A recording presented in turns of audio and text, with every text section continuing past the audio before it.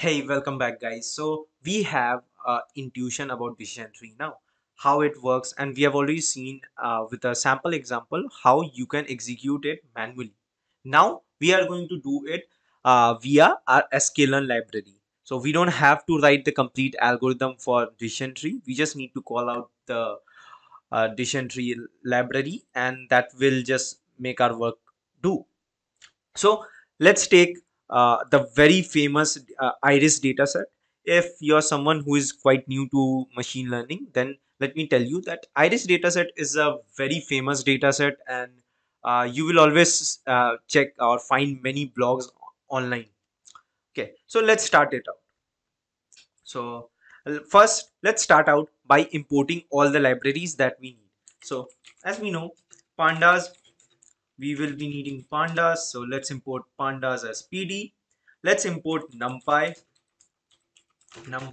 as np. The next thing is let's import matplotlib and cbon, our visualization library. So matplotlib dot pyplot as plt. Oops, plt, and let's do it matplotlib inline. Okay. Now, just know one thing, that whenever I'm coding it out, each and every video for the coding sessions are something which are hands-on. So make sure if you could just open out your laptop behind and you can code around with me. Okay. So I have imported pandas, numpy, matplotlib. Let me import cbon as SNS. Let's check if there are any errors or not. Yeah, luckily there are no errors while importing. The next thing which we need is to load the data set. So as I've told you, we are going to use the very famous iris dataset.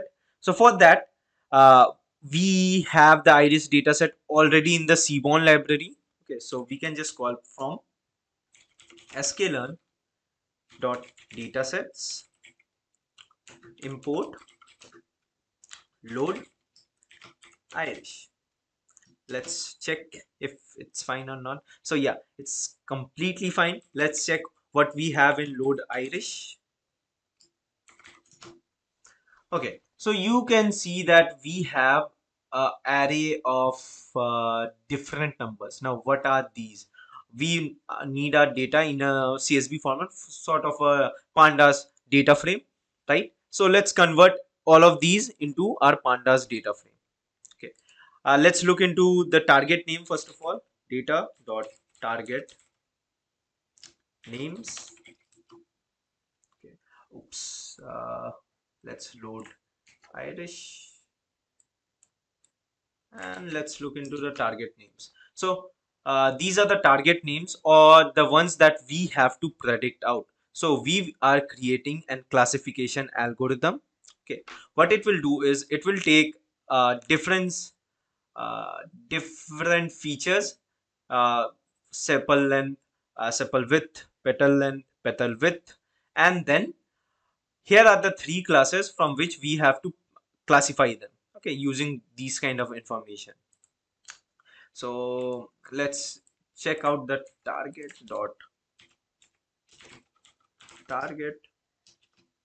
Okay, so here are the uh, corresponding values.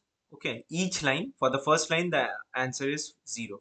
Okay, what is 0? 0 is setosa, 1 is versicolor, and 2 is virginica. Okay, I'm sorry if my pronunciation just went wrong. Okay, so the first line 5.1, 3.5, 1.4, and 0.2 denotes that it belongs to the setosa class. Okay, now we have target names, and now let's look into the feature names. What are the feature names? Dot. So I'll just write feature names. So yeah, here are the feature names. So we have 4 features: sepal length, and width of petal. Okay, and here are the 4 values of each and every row. Okay, now let's create a data frame out of it. Okay, so first of all, let's load the data. Data equals to load irish. Okay, let's load it. So the data is loaded. Now let's create our data set. So our data set name will be Irish, and let's create pd dot data frame. What we are going to pass in? We are going to pass in data dot data. Okay, okay, there's a typo. Now let's check, look at Irish. So we have Irish. Okay. Uh, Now what we need is, the next step is we need to name this out. Okay, 0, 1, 2, 3. So for that, I will do is Irish dot columns is equal to data dot. We had a function feature names. So let's copy it, paste it out over here, and now let's check Irish. So here we have our data set.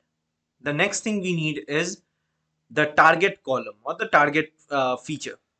Okay, so the target feature was our this one, target name. So it was a very C color and Vajinika, right? Yeah, again, sorry if my pronunciation just went wrong.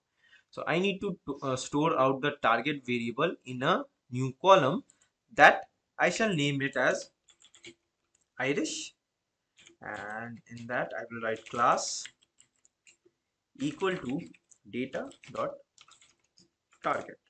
Okay, I guess this should be working just fine. Let's check it out. So we have created our data set. So here is our data set, new data set. This is our Irish data set, and this data set has in total 5 columns. Okay. In total we have five columns or 5 features. Okay, or 4 features and 1 target class. From these 4 features, we are going to take help from these 4 features and help which will help us eventually to predict what kind of class it belongs to. Okay, and there are 3 classification target classes. Okay, so let's jump into our next video. In our next video, we are going to start with the EDA part. Okay, so let's jump into the next video.